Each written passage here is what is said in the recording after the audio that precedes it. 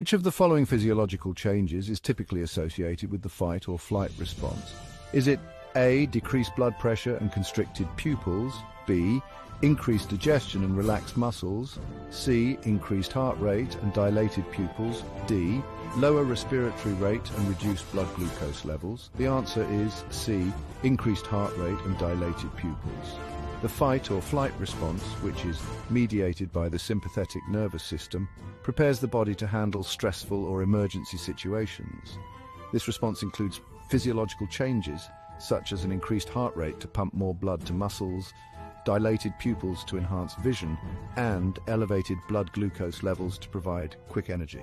The other options reflect processes that are not characteristic of the fight or flight response.